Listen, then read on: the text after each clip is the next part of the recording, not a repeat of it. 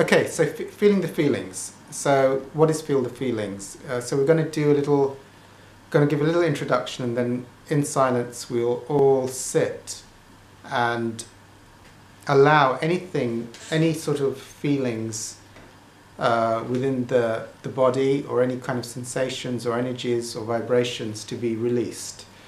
The idea of feel the feelings is I call an advanced methodology of releasing or of having non-resistance to the now.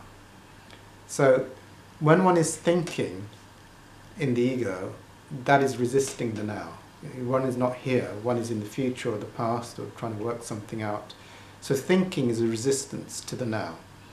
When one is doing any kind of activity in the now, in terms of feel the feelings, you would call that distracting from experiencing the now. So if one started to eat donuts, one started to drink alcohol, put the TV on, look at the mobile phone, that's also, all of those things would be like resisting the now. So feel the feelings is the opposite.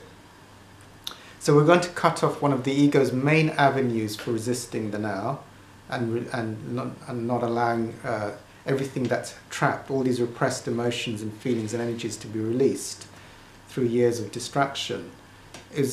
Anytime we're not going to label, we're not going to allow the ego to label or make a story about what is being experienced right now. So let's say we start the thing, and then the ego wants to say, well, I've got to do my shopping. Immediately it starts to go into a sentence, detach from that thought, and just allow oneself to experience what's being experienced in the now. So it'll go, well, I have to do the shopping. No, just cut that thought and just let whatever feelings or emotions are being experienced. And then the ego will go, and then you go off into another thought. But I'm finding this boring. No, detach from that thought and just allow yourself to experience any energies or feelings that are being experienced in the now. So just immediately detach from any time your ego is trying to go off into a thought, detach and just go back to allowing any feelings or any things in the body to be experienced. You can feel out tiredness, you can feel out depression, anger, you can feel out lust, you can feel out any kind of cravings or any kind of low energies or vibrations or numbness.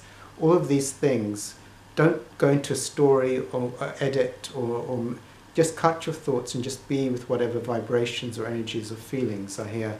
If it's the first time you're doing, you might be spending a lot of your time detaching from your thoughts because you're so addicted to being in your thoughts. But just detach and bring yourself back to, usually in the beginning it's feeling what's in the body. Later on it's more, it becomes more subtle things that you're allowing to release. They become more and more infinite and more subtle.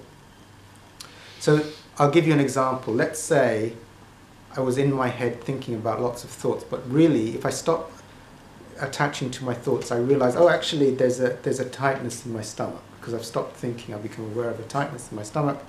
Then you just allow that to be experienced, and just drop your thoughts every time you go into your thoughts, and just welcome any energies or vibrations which are being experienced, and keep welcoming them, and they'll start to dissolve.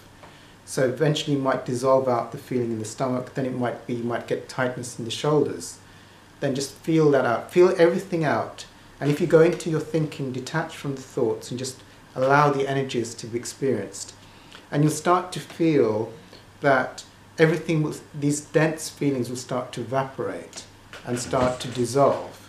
And you're releasing all these things which have been accumulated because you've been thinking too much and been distracting in your life through too many behaviors to distract from releasing everything that's being held within. So we're going to do, I'm going to put on my watch 5 minutes, and we're all going to have a go at that, and then we'll... What's the time, please? The time is about 6:15. Oh, I'm supposed to make a phone call. Okay. I thought we were ending at 6.